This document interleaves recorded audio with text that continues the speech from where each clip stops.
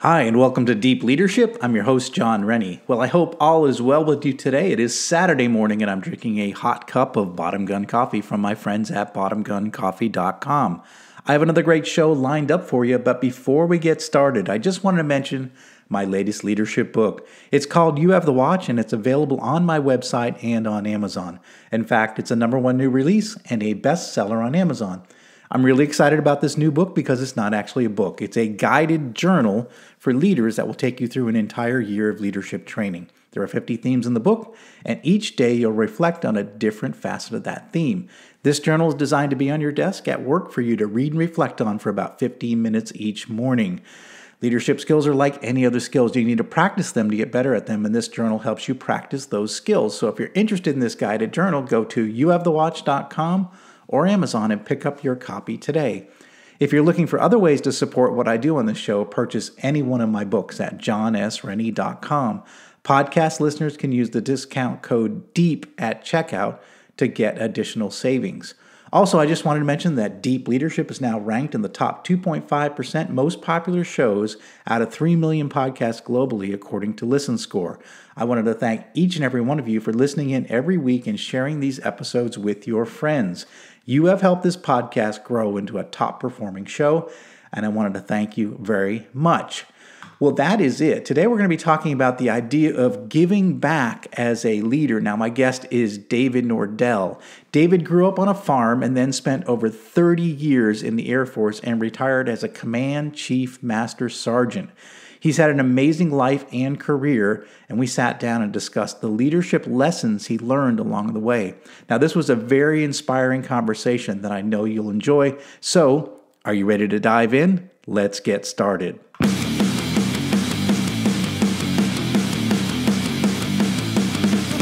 Welcome to Deep Leadership. Leadership is a people business. That's the philosophy of your podcast host, John Rennie.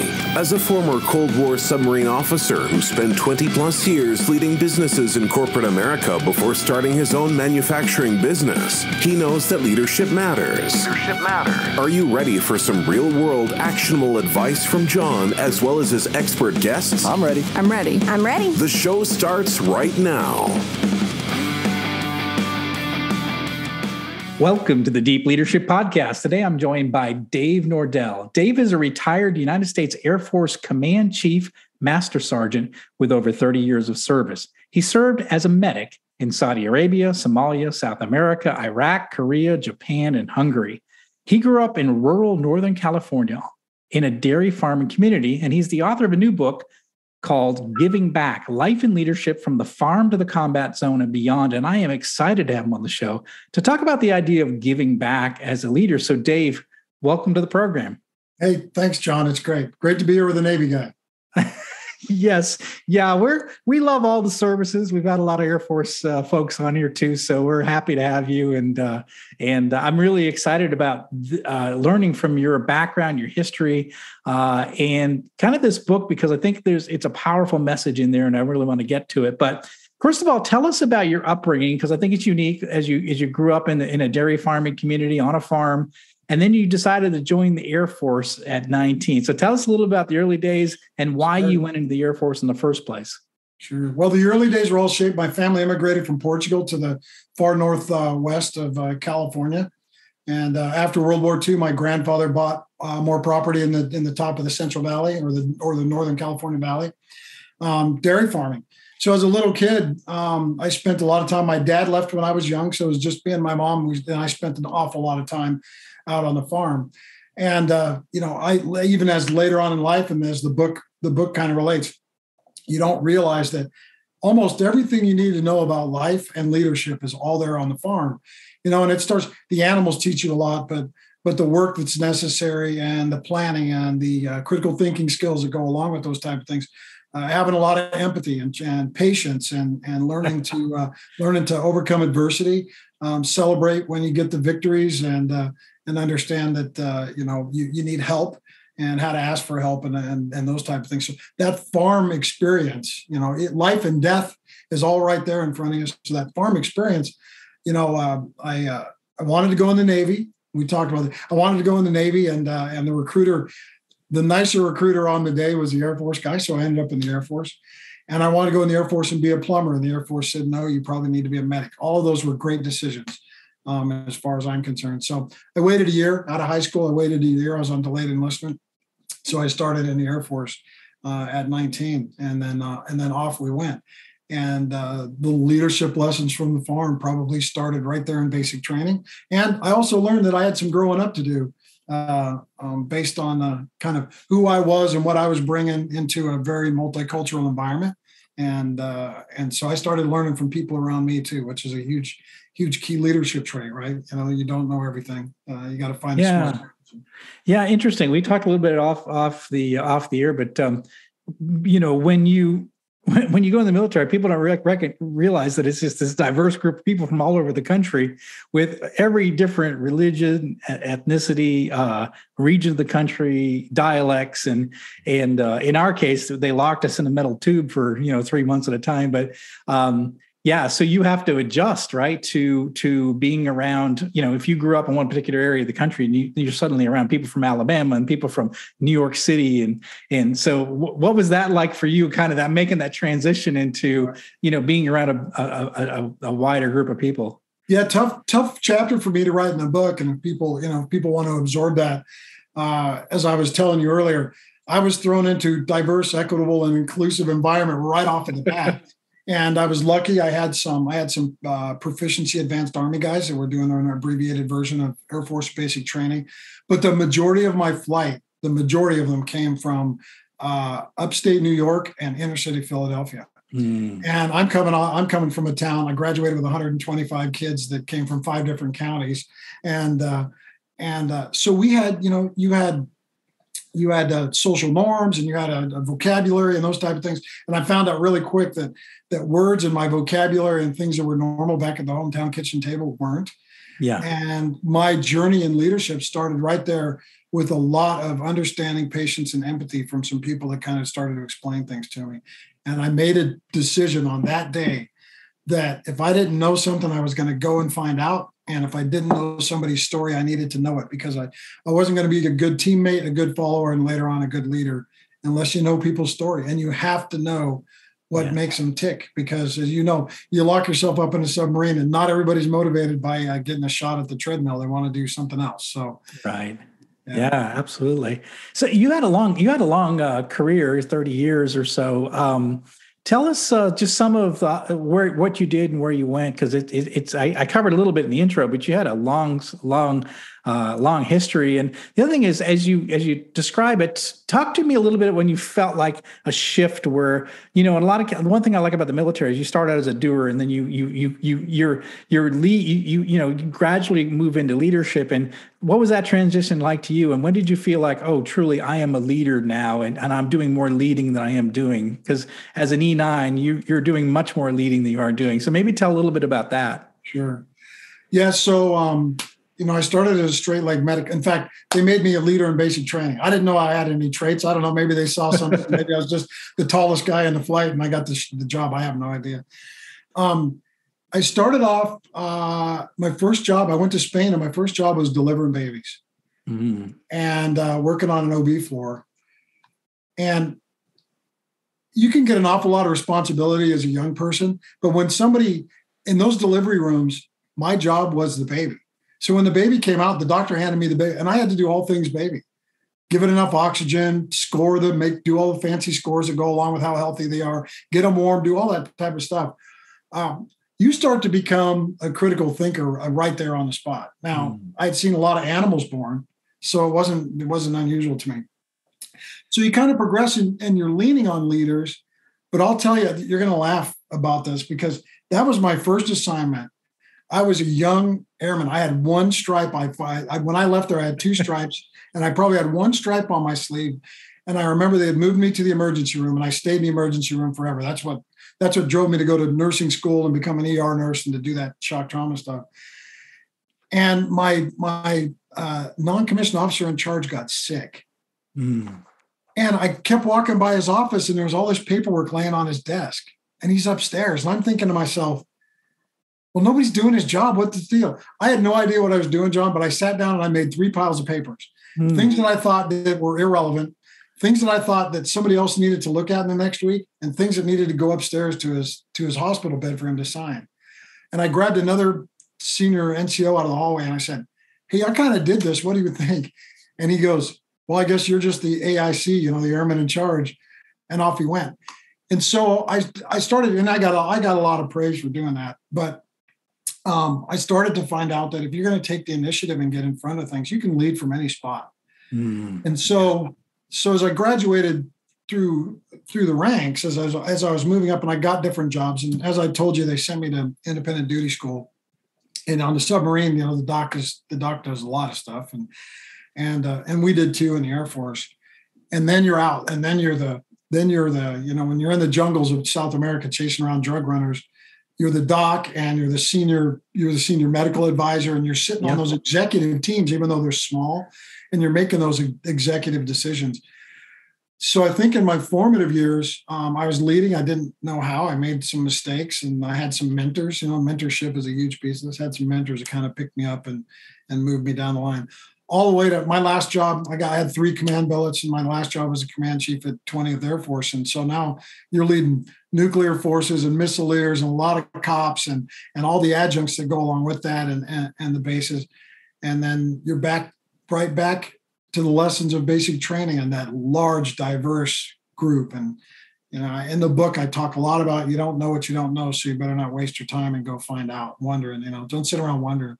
Because once you get to know somebody's story, you can build some respect and you can actually make some really good decisions, change lives. And I had the opportunity to do that. So it's great. Yeah, I really like what you're saying there, because that's a big part of leadership is connecting and getting to know people and knowing, there's no cookie cutter approach to leadership. If you know your people and you know what motivates them and, where their issues are and where their hopes and dreams are, you can lead them a lot better than if you're trying to do one size fits all. So yeah, that's something I definitely learned over the years as well. Yeah. That's the adage, nobody cares how much you know until they know how much you care about them. Yeah, absolutely. Yeah. And you shut your mouth and listen. That's his first step in leadership. Well, that's in the book, right? I had my lesson. Absolutely. So let's talk about this new book. It's called Giving Back: Life and Leadership from the Farm to the Combat Zone and Beyond. Now, who did you have in mind when you wrote this book? If this is going to sound so cliche, I actually, in my head, I had everybody in mind, because I didn't want to write to young airmen, today's airmen, and I didn't want to write to the mid-level manager and all the kind of the categories we put people in. But really, my thought processes were is my grandfather was a giver. He died young. He died at 65. He was a giver. And he found a magical way. People just gravitated to him because he didn't hoard the gifts of life.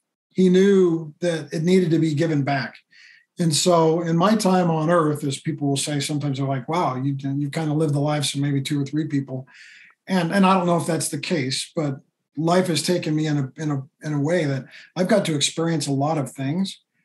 And so why wouldn't you write it down, or why wouldn't you share it? And so I think that the population that this is resonating the most with is somewhere between 7th grade and geriatric millennials. And it's these people that are hungry for those little tidbits of clues to be introspective. And I think people that just need a regrounding, the book is there. It just kind of drags you back to the basics. The basic things that we need to take care of ourselves on a day-to-day basis. You're a workout guy, and you take care of your physical piece. That's important. Yeah. And the people that you keep around you and those type of things. And so, that's what the book is there for. I think anybody can read it. I'll give you an example. My 88-year-old mother read it, called me in tears and said, "You wrote this book 40 years too late, because I should have had it back then." Oh, yeah. Yeah. Yeah, that's I think it's great. And I think, it sounds like you were motivated similar to me, which was, I wanted to, we're going to talk about this. I wanted to give back, right? I've been blessed with an extraordinary life as well, and got to do some amazing things. And I want to share that wisdom. I want to share my experiences. I want to help the next generation of leaders, maybe not make the mistakes I made, and here's a few little shortcuts that I learned from 30 years of doing this. Right. So I think, probably some of that was your motivation as well, as this idea of giving back. And let's talk about that. So the book is called Giving Back. So why is giving back so important, and who should give back? Are we talking leaders? Are we talking everyone? Tell us a little bit about, like you mentioned your grandfather, but what does it mean by giving back? Sure. So as we travel through life and we have experiences, we have some similar experiences, I think, John, when we're all these things we've been talking about, you're exposed to certain people, certain situations, certain cultures, certain traumas that shape you, that are all kind of inside of you. And I look at each and every one of those as a gift. And so you can hoard the gifts. You can just keep them, right? And they can be yours, and you can sit on the chair, and the only person that ever gets to hear it is maybe your great-great-grandson when you decide to spill it all in your last moments on earth. Or you can share the gifts. I think in the book, one of my one-liners in there is knowledge is power only when shared. Yeah. And we can know a whole lot about a lot, John, and we can actually tell people I'm really smart, or pound our chest. But I think that the power, the really smart people and the people that are really involved in growth and development of our world and the people in it are the ones that give back the gifts. And so in that book, and I preface it at the beginning, there's nuggets in there. And if somebody just gets one nugget out of the book, then the book is a success.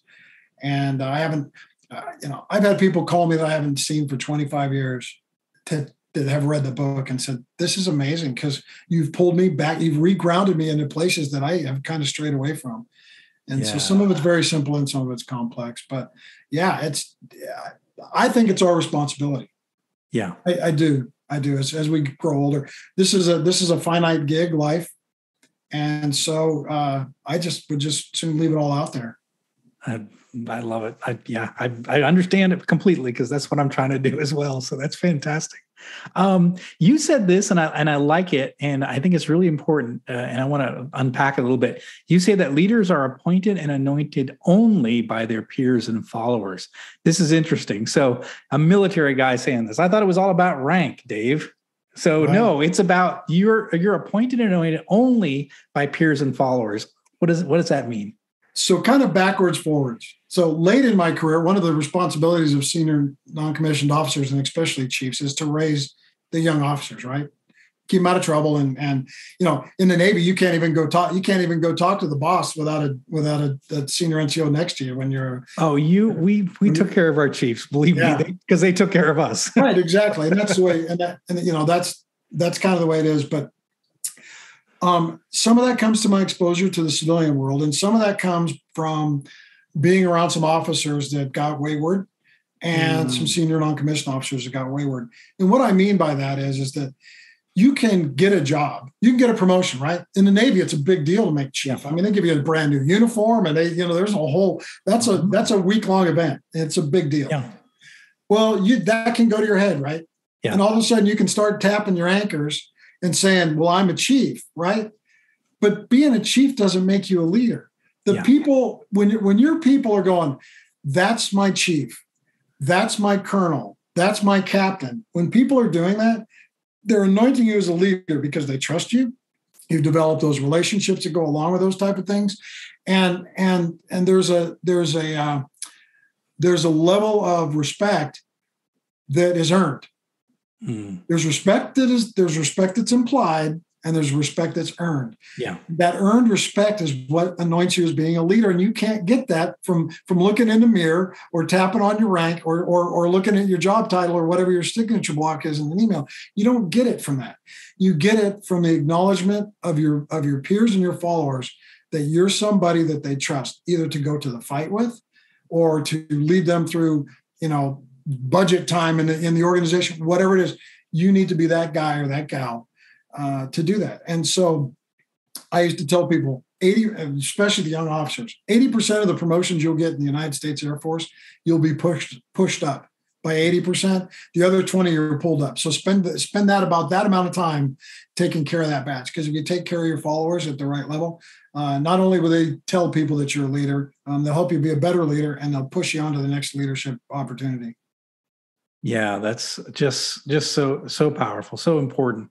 And I think that especially what I write about is in business leaders, people who are individual contributors, they get promoted to manager, and then some just kind of they take that power and it goes to their head, and they become this, look, I've got the title now, I'm going to tell you what to do type of thing. And as you mentioned, wayward junior officers, I saw a lot of wayward managers in my time in corporate that took the position to their heads, and nope, at the end of the day, nobody followed them because they just didn't respect that individual, Right. And so you earn that respect by doing your job, doing it very well, and taking care of the people around you, and as I mentioned earlier, shutting up and listening and and observing. Especially as a junior officer, I learned very, very early on to keep my mouth shut and do a lot of listening and asking clarifying questions. Sure. That's right. Yeah, That's right. So there's a ton of lessons. This book is filled with stories, filled with lessons, and so I want to talk about a few of them, and then maybe have you share some of the stories in the book. Sure. But one of the ones you had was you said you need to listen. I'll ask you, what does it mean to listen on a 3x5 note card? I like that one. That was a little bit unique to this book. So what do you mean by listen with a 3x5 note card? So I was lucky enough to be hand selected to go start the unmanned aerial vehicle program for the Air Force out in Indian Springs.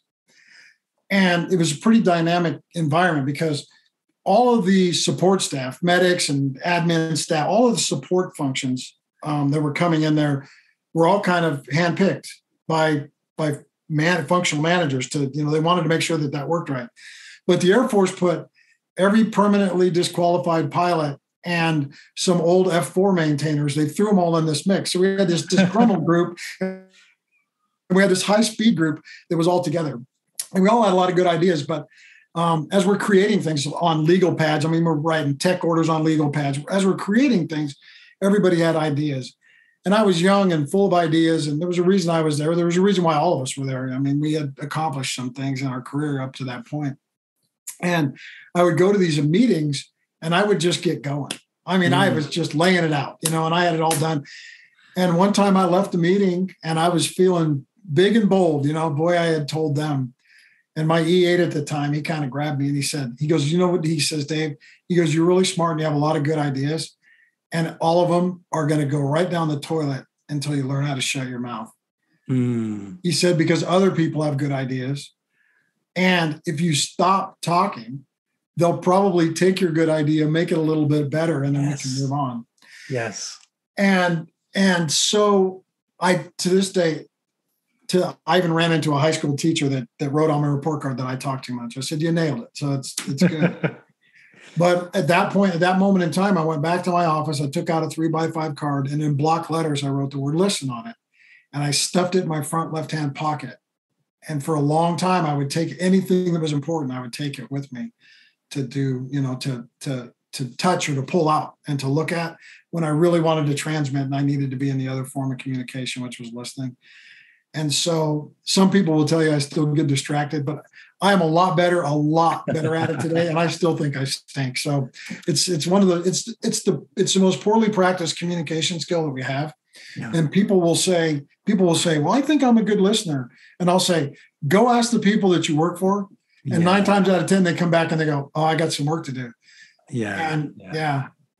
Because if you can master that skill, boy, the respect you get from your work, from your followers. We'll be right back after a quick word from our sponsors.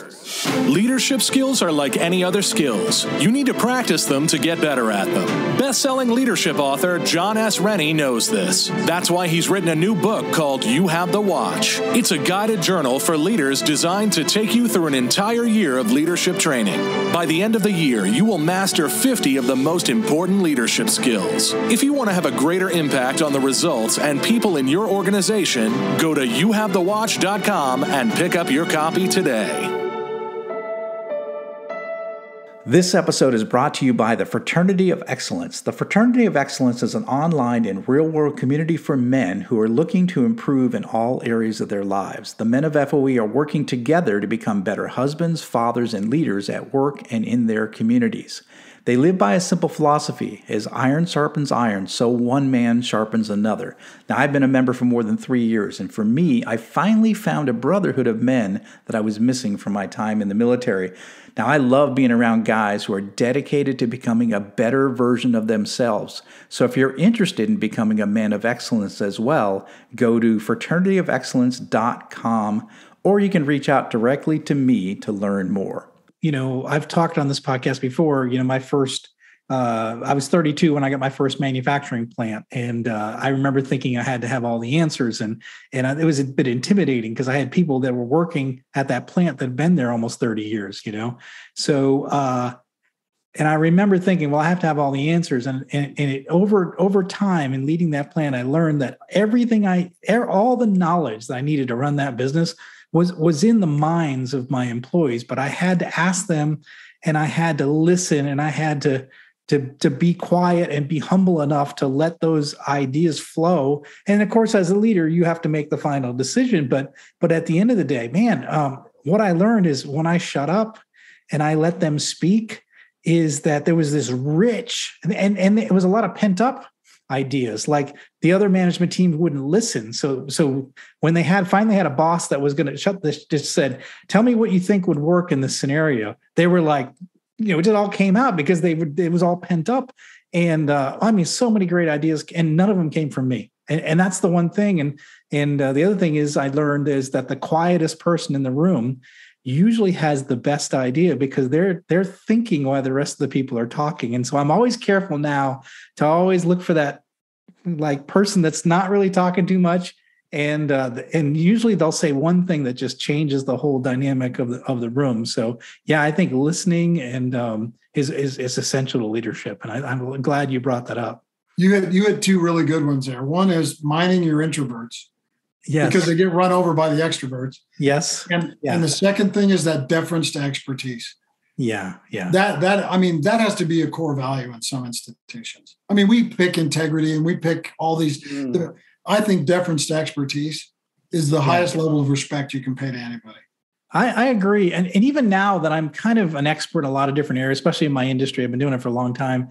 I'll actually let the young engineers run with something, even though I kind of know that's probably not the right idea, but I want them to make the mistake and I want them to try it and I want them to feel like it's their idea. So as I've gotten older, it's been a little bit more like I'm kind of the expert in this one, but I'm going to let it go because I want to see where this individual is going to take it. So it's part of it is just, you even if you are the expert, sometimes it's good to hear what other people are thinking, and it's good to let them try their idea, because they own it. Once they say this is my idea and I get a chance to try it, they have the ownership. It's not my monkey, it's their monkey now. So right. Yeah. That's great about that. So perfect.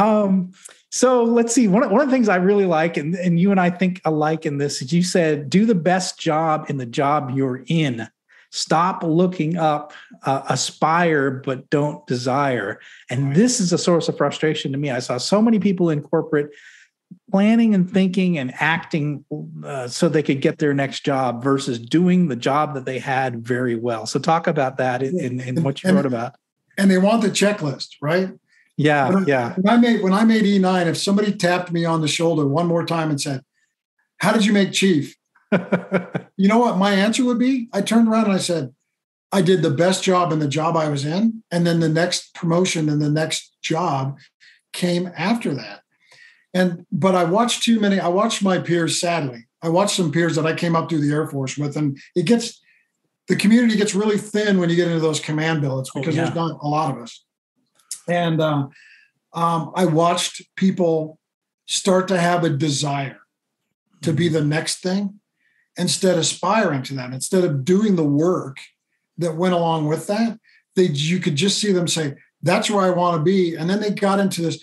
First of all, their personalities changed. The way they dressed changed. They weren't the same people that I knew. They stopped having fun, and they were doing things that were not natural for them. They thought that they had mastered over, and they did. It's just like somebody that doesn't play golf very well. And then they go out on the course and they think, oh yeah, I've got them all fooled. And because you're in the woods and you're on 10 strokes on one hole. And everybody's like, this guy can't play golf. It doesn't matter what type of facade. It doesn't matter how you dress or if you got the best clubs. If you show up and you can't play, you probably weren't doing the work. Yeah. And so, yeah, I wrote that chapter. That chapter is for those young millennials, because the young millennials, when you're leading them, they're always looking 2 or 3 jobs ahead and going, well, I want to be that guy. And how much does he make? And I always tell them, stop, because the only way to get 5 years experience doing something is you have to do it for 5 years. There's no accelerated plan. Right. Right. So why don't you just knock it out of the park where you're at? People will notice you, even the introverts. People will notice you, and they'll advance you along because of the hard work you're doing. So it almost ties back to the don't get wrapped around your title and your rank, right? It's all kind of in there. Yeah. And it's keeping it real and staying humble. And Yeah. And I would say this to anyone who's listening and say, well, I don't believe in that. I got to keep looking to the next level. I got to keep acting like that next level. Is that my entire career, my wife said, is I was dragged kicking and screaming up the corporate ladder. Like I never desired for anything other than to do my job really well. And I kept getting more and more responsibility. And I spent most of my career as a vice president, general manager of businesses, and coming from like really no background. And I don't have a family that was, business leader or anything like that. It's just that I did my job well, and I worked really hard, and I took care of my people, and I carried out the mission.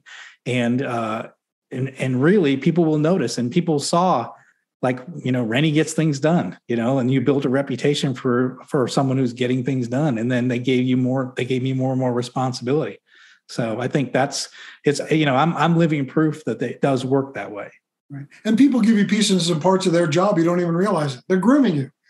They're taking something they do and giving it to you. And then when you get up there, you're like, oh, I already do that, Right. So, exactly. Yeah. Exactly. Yeah. So I love that. So, because I really do believe in that. I see way too many people thinking about the next job and not doing the current job really well. So the next question, don't hoard your grits. I love that one. So what do you mean by that? Well, grits and gifts, right? It's all kind of molds together. And it goes back to what I was talking about. There's some things that disturbed me, that made me write a few things. And one of them was, knowledge is power only when shared. And sometimes what happens is you get a nugget, and then somebody's like, well, I'm not going to share this. I've been working really hard to get this nugget. Yeah. And I think that they have the power structure upside down. And so you gotta share. You have to share when you get something. That is one thing, John, that it's been really easy for me my whole life. I get something and I'm like, hey, let's look at this, and sometimes I've been burned. I've had people run off and go, hey, look at this. And all of a sudden it's their idea, right, and it's going. I had a general one time. This guy was brilliant when he did this. We would have some intimate conversations, and he would write notes while I was talking sometimes. And he looked up at me one day and he goes, Chief, we're going to walk out of this room, and I'm going to say some of these things that I've written down here.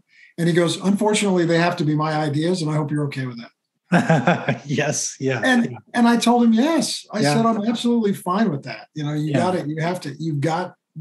It's for the betterment of the masses, the growth of the followers. And that's how you build respect. Far too often you get into a room, somebody's holding a nugget, a guy's giving a briefing, or he's trying to solve a problem. And then the non-giver in the back of the room goes, well, that can't be right because X equals X and X and Y. And it blows the whole thing up. And you're like, well, why didn't you we've talked about this 10 times. Why didn't you tell me that? Yeah. And that is so destructive to an organization, but it also kills your followers, right?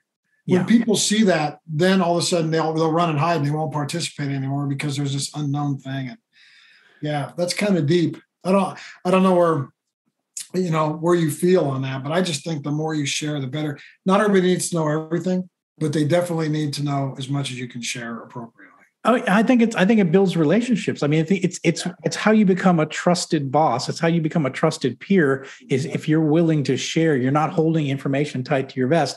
The worst bosses I ever saw in corporate were people they get a little nugget of information, they'd hold it tight because that was going to be their ticket to the next level or their ticket to look good in front of the boss or whatever. And I've never been that way. I've always been like, this is going to help the overall business. Why would I hold this? I'll share it with even a competitive division or a competitive plant within my division because I want them.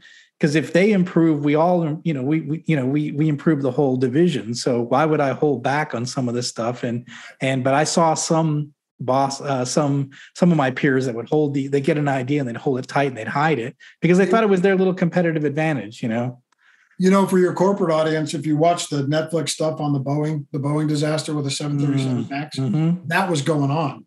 Yeah, that was a big part of that failure. Yeah. There's a lot of CYA. There's a lot of I know something that's going to help me, move up my career. It's compartmentalization, where, I've got my little kingdom. I'm going to take care of my kingdom, make sure I get budget for next year. Yeah. I saw a lot of that and it's very destructive and it does not help the company advance. And in fact, it hurts the company. Now it takes a little courage to do that. If that's not normal for you, you've got to step out there and be a little vulnerable with it. But yeah. Wow. That's great. And so, I was going to say, maybe tell us another story from the book that's kind of uniquely you, because I picked a few, but there's so many in here. The one that I think resonates the most with people that I've gotten feedback on. I'm working on a second book, and it may center around this. A quick story. I'll make it as quick as I can. When I was getting ready to go to Iraq for my last combat tour, I was going to be the chief of the trauma center for the whole theater in Iraq. That's a moving and shaking place. There's a lot going on. Helicopters are landing and everything's on it. Everything from 4-month-old children to our men and women in arms and families and even the terrorists. And we took care of everybody. When you're going in there and you got over 200 some odd people that you got to get to mesh and make all of that work and get to things, I had to think really hard. How do you do that? How do you create an attitude where it's a positive attitude, it's a good attitude, get wrapped around an idea that can carry people through day to day? And so I came up with two things. One was, I hate doing push-ups, John. I hate them. So I said, I'm going to do push-ups while I'm gone, and everybody's going to do them with me. And the second thing was something to key off of attitude. And so early on, when I'd walk into work, my days were 16 to 18-hour days. When I'd walk into the trauma center, we had a chaplain there 24 hours a day. So I'd get on my knees, literally on my knees, and I'd have them pray on me. And I learned really quick that one day it would be a rabbi, and the next day it would be a Baptist minister, and the next day the military priest. They all say the same words, and the feeling is the same, and it's all good stuff. So that was number one. And then number two is usually I would stop in the command section. So it was mainly our administrative people. And we'd started with 5 push-ups. I said, we're going to do 5 push-ups. And we'd do 5 push-ups. And then there was always the question of, Chief, how are you doing today? And I would say maximum fabulous. And they'd say, what? And I'd say, that is the top of the rung of attitude that you can have in the entire planet. It's maximum fabulous. And I said, if I'm not there right now, by the end of the day, that's where I'm going to be. And I said, you should be too. And so this went on for months. Push-ups, I'd do about 140 to 160 push-ups by the time I was done seeing everybody. The question was always the same, Chief, how you doing? Maximum fabulous. They would all laugh. They would say, how do you get to max fab? I said, you just got to work on it. That's there's no reason not to be that way. Yeah. So when I was going to leave, the boss asked me, he says, well, what do you want? And I told him I wanted one of the American flags at a Heroes Highway. And our survival rate through that whole conflict in the time that I was there, if you were breathing and you hit our hospital, you had a 99.5% chance of going home alive. And that's pretty good. And so, you'd think that Max Fab contributed to that. They took the Red Cross, Red Crescent flag off of the top of the hospital. That's mandatory by Geneva Convention to fly over the medical facilities. They took that down. They gave it to me. And it's in my garage. I see it every day when I park. And they embroidered my name on it and the time that I was there, but on the bottom of that flag, it says Maximum Fabulous. I love it. And so I think I went back and visited some of those folks in San Antonio when I got back, and they picked me up and kind of gave me a little VIP treatment. And I think that a lot of them attribute their ability to survive mentally through that, through just a couple of push-ups and working towards maximum fab every day. So, and the people that have read the book, they write me emails now and they sign them Max Fab. So it's good. I love that story, and that's why I wanted to hear. And I'm glad that you told it, because leaders, our attitude is contagious. If we're down in the dumps, everyone's going to be down in the dumps. And if you come in and you're max fab every day, or at least trying to get there, right? Then that attitude's going to, it's going to catch on, and that's a powerful story. And there's lives saved because of that, and that's great to hear. Yeah, that's great to hear. Well, Dave, this has been fantastic. How can our listeners find out more about your new book and more about you? Sure. Well, read the book. It's on Amazon. It's on Barnes & Noble and Balboa Press. So, go out and check out the book. They can get a hold of me at Dave Nordel on Twitter is probably the best way to get a hold of me. And we can have some wonderful conversations on there. I do have a website. I speak professionally to do some of this motivational stuff and talk a little Max Fab and talk a little bit of attitude and do some motivational things. And obviously the coaching things that go along with people that feel like they may just need a little bit of a different flavor from somebody that's had a little bit different experience and those type of things. So really, the easiest way, most people are on Twitter at Dave Nordel on Twitter. And then my website is One Man, One Plan MT for Montana.com. One Man, One Plan MT as in Mike Tango.com. I'm up here in Billings, Montana, and it's gorgeous country and gorgeous people. And they named a ship after our city. So we've got the Navy. The Navy's got a USS Billings now, so it's great. Yeah, absolutely. So I'm just here to give back, John. So if people need me, have them holler, and please take time to read the book. It's a quick read, as you know. So, I think it's helpful. Absolutely. So we'll put links in the show notes for those resources. And, again, leaders, I encourage you to take a look at it. It's called Giving Back, Life and Leadership from the Farm to the Combat Zone and Beyond. There's a lot of great stories in it. We just scratched the surface. Dave, thank you for coming on the show and sharing all your experiences and all this wisdom. I really appreciate it. You bet. Thanks so much, John. Thanks again. Well, that's it for today. Thank you for listening to Deep Leadership. If you like this podcast, please subscribe and share so we can continue to build a world with better bosses. Until next time, this is John Rennie saying take care and lead well.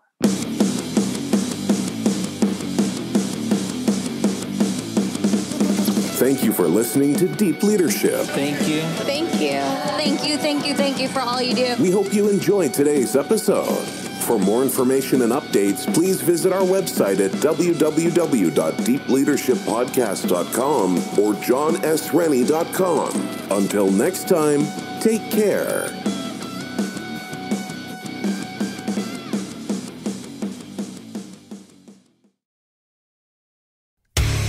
Hey there, I'm DC. I host the rock podcast, Back to the Arena, The Interviews. It's about a 30-minute podcast where I talk one-on-one with a band who has released new music. You can find us on all the best podcast sites like Spotify, Apple, Google, iHeartRadio, and more. If you're a rock fan like me, subscribe today to Back to the Arena, The Interviews. Electricast.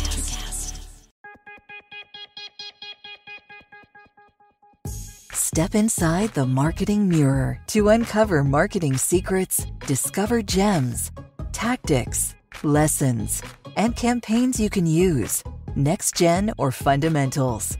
Grab the marketing magic to improve your marketing and win more business.